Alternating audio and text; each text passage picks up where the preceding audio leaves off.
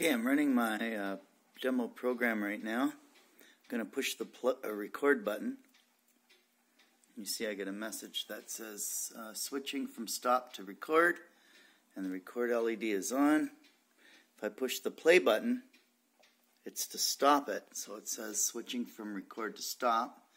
Now if I push the play button again, it will play. The LED comes on, switching from stop to play. Now if I pulse the play button, you'll see that it says playing previous file. So that's where it goes back and plays a previous file when you pulse the button. So I'm pulsing it like a short pulse. But if you hold it, that's when it starts going rewind or fast forward, and it'll go 5, each one of those is about 10 seconds. So as you hold it, it counts up, and then the countdown there is just showing how it would actually do the fast forward action.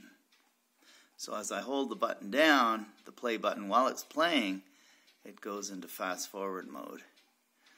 So while it's playing, if I hit the record button, it switches to stop mode. So it's switching from play to stop.